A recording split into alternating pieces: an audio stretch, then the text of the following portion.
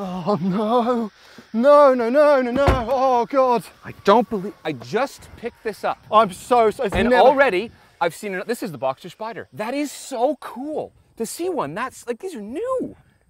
Isn't it? I wasn't sure because I was going to get one of these. Yeah. Oh, you went for the carbon ceramics. I got the carbon ceramics and I got the carbon buckets. This is the race car. This is full race car I know. spec, If I had got this, my wife would have killed me. No, that's fair, why that's I fair. did this. Because That's she doesn't know that this is clever. still a button-down car. You know? Absolutely, absolutely. Anyway, obviously we're going to need to talk about this, so I'm going to need your information. Yeah, fair enough. Because there is a track day this Sunday that you should come to. Oh, yeah, I'm there. I am there, 100%. Let's do it. Yep.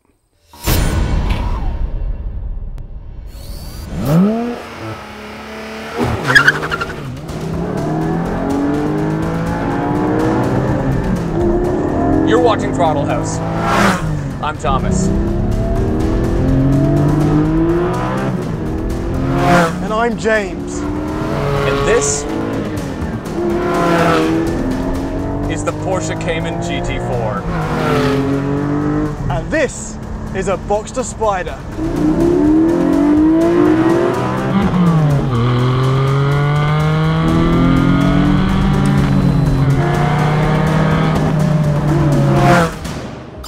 If the ancients inscribed on the wall of a tomb the depiction of the perfect sports car, it would look something like this.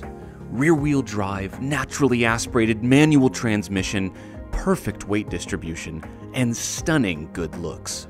These are Porsche's smallest, tightest, most buttoned down offerings. Make no mistake, you're not looking at a normal Cayman and Boxster.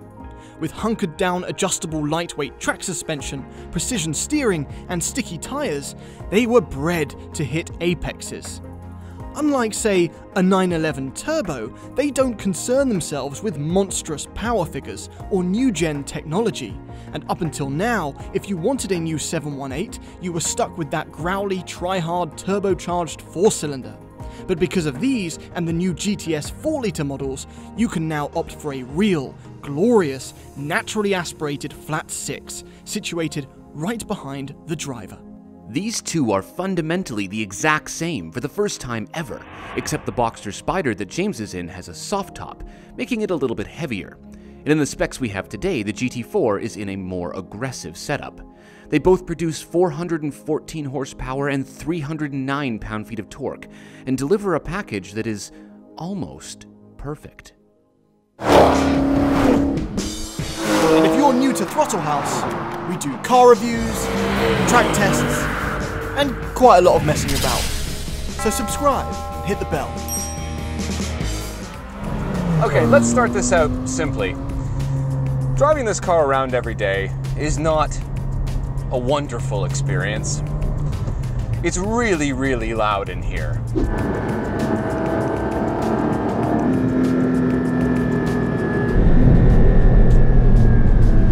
The suspension is pretty compliant, but the whole car is harsh. And I found when I was having conversations with James on the Apple CarPlay, I could barely hear him, and I was shouting the whole time. So when I got home, I was hoarse and I had a headache.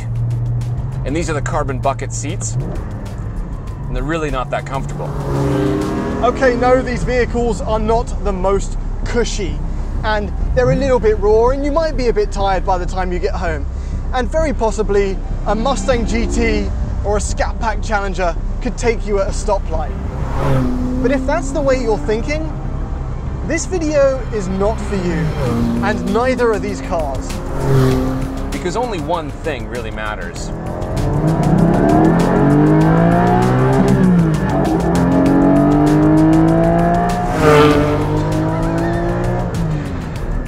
Oh my God.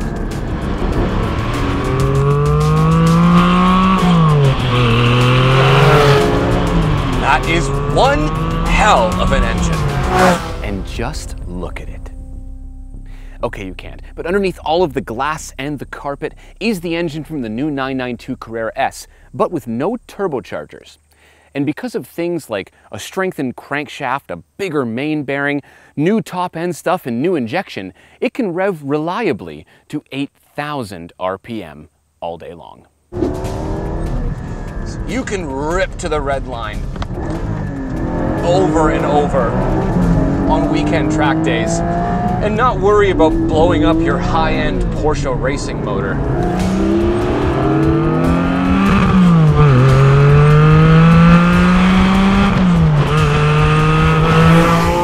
Oh my god, these things are so good. In Boxster Spyder and GT4 form, these cars are a weapon.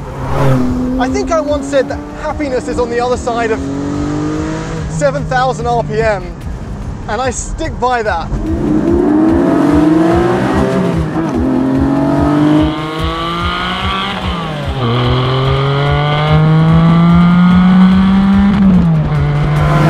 That engine is unbelievable. It just revs and revs and revs and revs.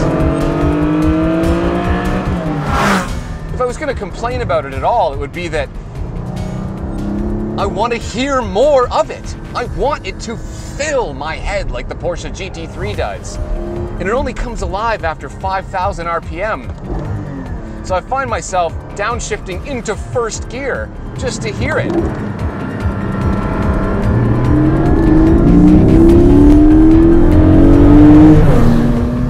And the response of it. Foot down, there it is. Foot down, there it is. This is the benchmark. This is what we talk about when we talk about how we want a car to turn in, or the steering to feel, or the shifter to feel, or the clutch to feel. It's the low center of gravity. It's all of those things. This has it. It's a car that from the ground up has been built for car enthusiasts like you and me. And the turn-in, and the stiffness, everything is perfect. There's no delay in anything.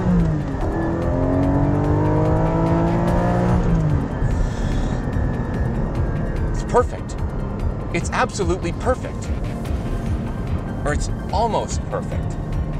Unfortunately, apart from Thomas's hair, according to the people in the comments, nothing is perfect, because this has some foibles. So, the GT4 and the Boxster Spyder are technically incredible. They are perfectly balanced and controlled, and I'm not sure we've driven any cars that respond so well to inputs. The steering has real feedback, the brakes can remove your face, and the suspension is perfectly damped. But unless you are on a racetrack, you feel frustrated, because even though the engine is faultless, because of the gear ratios, you barely get to experience it. The top of second gear is 137 kilometers an hour. The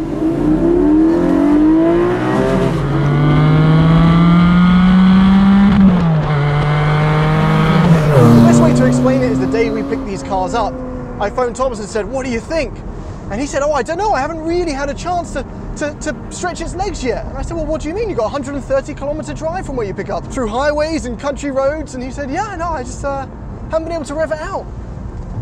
And this is something that a lot of people say, and you may have seen this if you see other reviews of this car, these complaints about tall gearing, and I didn't think it would bother me. I thought it was like saying that a lady has pointy elbows. I thought it just sounded like a fussy point. But it's really not. James is right. In order to really experience what this car can do, you have to rev it out, which means you only get one gear, because here we go, and now I have to stop. Like officially, legally. That's it. And it pains me to say it, but the PDK starts to make a lot of sense, because Porsche said it's going to have a shorter second gear ratio. And they've admitted in the past that they kind of just didn't want to re-engineer the transmission. It would cost too much, so they just stuck with this incredibly long second gear. The reality is that you only get to use first gear, half of second gear, and then sixth gear on the highway. That's it. So why have a manual? It's like sending a one-armed man to battle with a two-handed broadsword. You know what it can do, he knows what it can do, but you just never get to see it. Even though during this review it sounds like we're shifting into third, using special editing, we're actually going from first to second back to first.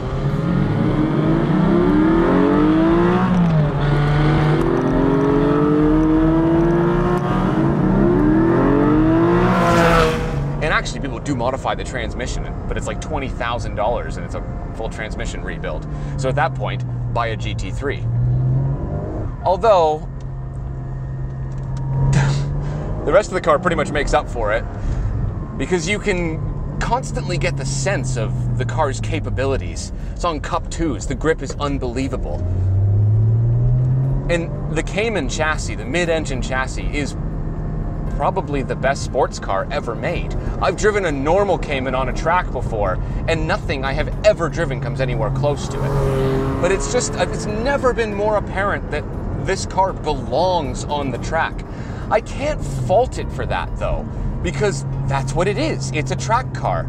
It's literally designed to be the car that is just comfortable enough to get you to the racetrack on the weekends. It accomplishes that in spades.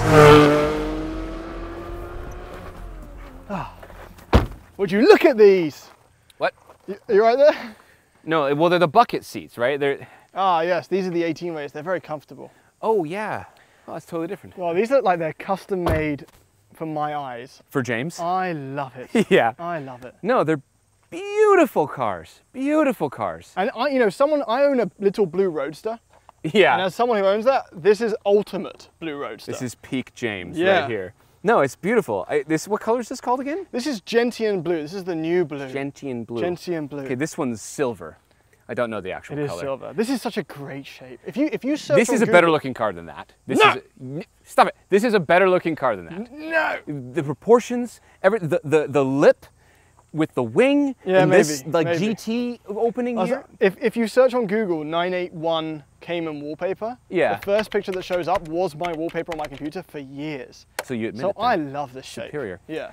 No, I actually really like. I've always liked the Cayman shape. And the 987 Cayman. Yeah. I think it's a beautiful car. No, the update's way better. Well, no. It's the proportions. Right. It's not the dress. It's how it drapes over the body. That's. Yeah, I've told you. You need to change your wardrobe, mate. Shut up. Okay, but there are some larger differences beyond the color. In fact, the small one, we got an active spoiler on the Boxster Spyder, which comes up at speed, and then you've got this better, more race car. Yeah, it is. It does. It looks better. Yeah. But obviously, the biggest difference is the roof. Oh, I didn't notice. Yeah, this has a fascinating roof mechanism. Oh, really? And yeah, it's stupid. it's really. I have not got on with it. I wanted to. Okay, so it's not powered, is it? It's not powered. In fact, there's a whole dog and bone show? Dog and bone show? Yeah, there's a whole dog and boner show. Strange British colloquialism. We'll put a video up right now of you putting the roof mechanism up. But can you remember the sequence? No, not really. So you press the button and it opens the boot. Yeah. And then you lift the roof over. Okay. And then you have to do the clasps on the side, and then you press a special button that's very hidden, and then you put those down into these things, and then you push the roof over, and then you close the boot, and then you got to put these clasps back down as well. Okay, so what I've taken from this so far is that you can't do this at a stoplight. No, you have to get out of the car. So today when I was driving here, just before I got on the highway, I'd be like, it'd be nice if I could hear myself. Yeah. But I wasn't prepared to pull over. In fact, I haven't put the roof up in 4 days because I just can't be bothered. You just can't be bothered. You park it underground and That's a failure. Yeah, that is a bit of an issue. Yeah. Other differences, you got these yellow carbon ceramic brakes. And actually looking at these right now, the size difference is amazing. Like Same wheels though. Massive. Yeah, and they're both on Cup 2 tires. That's aggressive. Very aggressive setup, yes. This has the sport brakes and the comfort seats. This is specced as though it's a convertible cruiser. Does it work that way though? That's a bigger question. Okay. But I want to have a look inside this because this has gone full race car. This is all race car. Oh. Okay. Yeah, that's difficult. Well, I don't want to scuff the Alcantara, right? So no, it's actually very comfortable when you're in it though. It is now, but 40 minutes into a journey, it's no longer comfortable because the seat back is too upright. Perfect driving position, but it's not good for long journeys. And I'm not neglected as a passenger. No. Like we've been in the Corvette recently. Yes, this is very straight on, very German design. So I love this, by the way. Yeah. There's nothing that you don't need in here. Nothing that you don't need. Nothing that you need? No, nothing that you don't. I was right. Like that's a double negative almost. Okay, it's got everything you need. Yeah, and no more than that. Yeah, no, I love the yellow stitching, the carbon fiber accents. It's obviously quite inexpensive. These things are priced up real high. Yeah. Well, you can start adding stuff on really quickly and get carried away, right? There's no shopping list like the Porsche It says the Sport Chrono package. So does the Boxster Spyder. Right, which gives you all of the extra like timing equipment and stuff like that, right? Yeah, and the clock, which is the most important. Of course, it's very Because if cool. you don't have it, everyone knows you don't. Everyone knows you didn't get the sport chrono kids make package. fun of you. They look, they go, oh no, oh. Sorry. You got the clock. By the school year, they're like, it doesn't. How are you liking the 3 gauges versus the 5? Yes, this is intelligent and well designed. It's also, I love this gray tachometer, right? No, I don't like that. You don't like the gray? It's harder to, I like it. It's hard to read in the sun. Yours has the black one, right? Yeah. Can you get other colors? You can get red. You can get yellow. Really? You have to That's pay, so cool, though. Of course you have to pay. Yeah. It's Porsche. You might not, though. If it's a free option, then I'm wrong. You know what? These little door handles, I have to make fun of them because it's such a try-hard attempt at reminding you that you're in a race car. I love it. Right? Like, like they're not even easy to use. Like, you gotta really... They're easy? What do you mean they're not easy? They're easy. They're not that easy to use. I believe I was on the phone with you this morning and your girlfriend could not figure out how to open the door. That actually happened this morning. She's dumb. We'll cut that out. Yeah. Jill, we love you. Yeah, so we got a new marker in here. I haven't got that. Oh, is that an extra? I don't know. I'm sure it is. It probably is with the Alcantara. You Okay. have, what I like it here is you've got the black interior here. Oh, the inserts. I have the silver inserts. The steering wheel, though, doesn't have any buttons on it. Because it's simple, it's GT. It's just GT. Also, like, there's stuff that I have to point out. There's just a button to turn off the auto blip. I don't want to go into a menu. No, how hard is that? It's so easy. Why can't you all do that? It's the simplest concept. Also, ESC off and then ESC plus traction control off. Right there, right in front. That's all you need. I don't want any other stuff. And this has got the smoker's package. Why do I need the smoker's package? So it's a free option. Most people get it because it makes this a clean look. Whereas if you don't have it, it's like an empty bucket thing. How have you found the infotainment? Because this is kind of the old tech now. Like I'll stop you right there. It doesn't matter. It has Apple CarPlay and it's a race car. Yep. That's literally as far as I go. I don't care. What about the Bose? Oh, it's horrendous. It's horrendous? It's awful. I thought it was average. But it doesn't matter because there's so much road noise. All you hear is like, you know, the squeak of the voices anyway through the stereo. So it doesn't matter. That's because you keep listening to the Alvin and the Chipmunks soundtrack. Oh, that's probably it. Yeah, the Boxster Spyder is slightly more simple in there. The 18 ways are really comfortable. They're not as bolstered, obviously. Yeah. And I haven't got the stitching in there, but simple, beautiful, comfortable. Comfortable is a relative word, but simple, yes. beautiful, comfortable. Okay.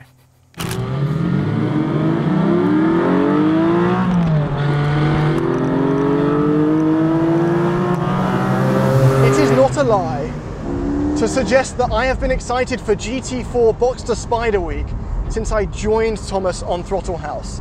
The GT4, and the GT3 for that matter, have been at the absolute top of my list of desirable cars since years. And I think the reason I've never been able to buy one was, one, I don't have the money to buy one, and also I felt that I'd never be able to really stretch the legs of this car. I feel it would be frustrating. You know, this is gentian blue, but it might as well be blue balls blue with the gearing, or genital blue.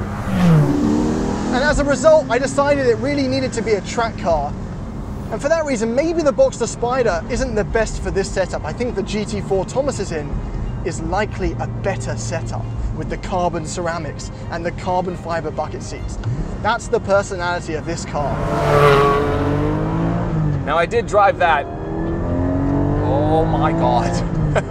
The Boxster Spyder that James is in. And it feels like this, except it's a little bit softer and it doesn't make as much noise because you're not like enveloped in engine noise with the top. I mean, it does still make James's Miata feel like a marshmallow in comparison, but it needs to be said that this is the more hardened, stiffened version of these two cars. And if you're buying one of these for a track car, this is the one to get, because that one is compromised, but it doesn't accomplish the being a full-blown track car thing as well as this does. Does that make sense? The point is that these cars are so close to being the perfect all-around sports car, that gearing is an issue for me. It's Porsche's fault though, because everything else they did was so perfect, it's easy to spot the one bad egg. It's like having a bowl of spaghetti and they forgot to cook one strand of pasta. It's probably delicious, but you're gonna notice it. But as James said, desirability, and that is what makes you overlook its minor faults and get your wallet out. Fortunately, we have a 4-litre GTS now for the Boxster and the Cayman. I think that's probably where the sweet spot lies for the Boxster. Or even if you're prepared to go further back, The 981 Boxster S, just as a money-saving exercise, is gonna be fantastic, because it's still a flat 6. But all in all, what a fantastic set of cars. These are the cars that are the equivalent of the supermodels on the magazines where you're like, that doesn't exist, it's Photoshop. Yes, it does. And it sounds like this.